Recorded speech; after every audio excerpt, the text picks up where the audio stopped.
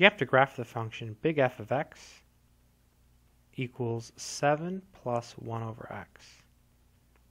So we have to start with 1 over x. So 1 over x has vertical and horizontal asymptotes along the coordinate axes.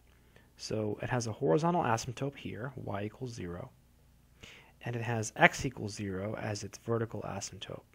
And it looks like this. So we're taking 7 and we're adding it to the entire function. So that means we're taking this entire function and we're shifting it up by 7. So here's the y-axis, here's the x-axis. So we're going up 7. So the horizontal asymptote is going to be up at 7. Right? It's an infinite horizontal line. It's being moving up by 7. And the vertical one is going to stay the same. And then you just draw the little squigglies like this. And that should be the answer.